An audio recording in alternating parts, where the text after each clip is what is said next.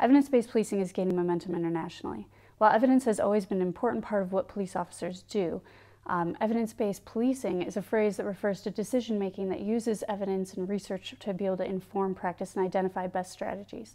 Research data is one form of evidence, and this video is to help people be able to critique and appraise the quality of a quantitative study, that which uses numbers. Being able to assess a research study will help you to gauge its strengths, weaknesses, and applicability.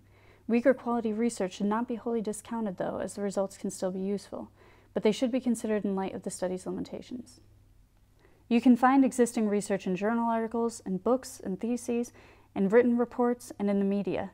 In the UK, the National Police Library and Polka are an excellent place to start your search for existing research, as well as online resources such as the Policing and Crime Reduction Research Map. Once you've found a piece of research that's relevant to you and your concerns, there are 5 key steps that you can go through to be able to assess the quality of the research and how its findings apply to you. Step 1 is to identify the research question and determine whether this is relevant to what you want to find out. The PICO acronym is a tool to help you identify and assess the key components of a quantitative research question. You can learn more about PICO through a dedicated video we've produced, but here we'll briefly describe each component to help you get started. P is for population. Who are the people being looked at in this question? Or problem. What is the issue that is being looked at? I is for intervention. Are researchers proposing to do or change something? Or are they looking at the effects of something already happening? C is for comparison.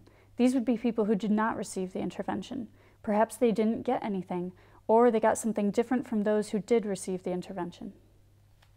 O is for outcomes. What are the intended outcomes of the intervention? These will be measurable and help inform the main findings of the study. Once you've found out what the researchers are trying to measure, you want to know what are the main findings of the study. This would be found in the abstract, which is a summary of the study at the beginning of the article. The third step is to assess the quality of the research by looking at the study design, the sample, and the methods. The design of a study affects how confidently we can talk about its findings. The College of Policing developed an evidence ladder that describes the strengths of different designs. For example, a one-off study might only allow us to make broad statements about possible outcomes, whereas a review of 5 high-quality studies will allow us to make confident recommendations of what works. The number and types of people that are sampled affects our ability to be able to apply our findings to a larger population. Random sampling, where everybody has an equal chance of being selected into the sample, is the best technique for removing bias. Next, we want to look at how was the data collected. Did the researchers use the best methods to answer their research question?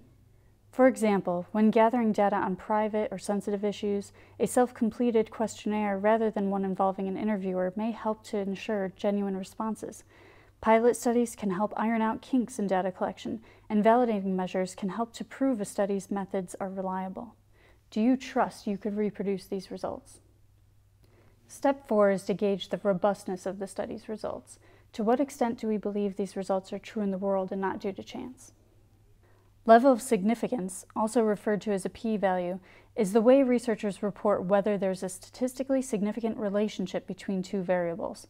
Social scientists tend to use p less than or equal to 0.05 or p less than or equal to 0.01, which accepts the probability of finding an effect when there isn't one is less than 5 in 100 or less than 1 in 100.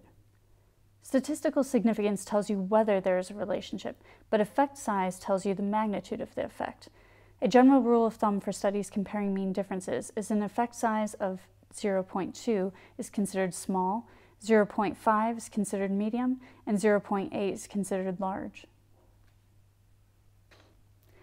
Step 5 is to return to your question of interest and to consider how these results might be relevant to you. How might they inform your practice?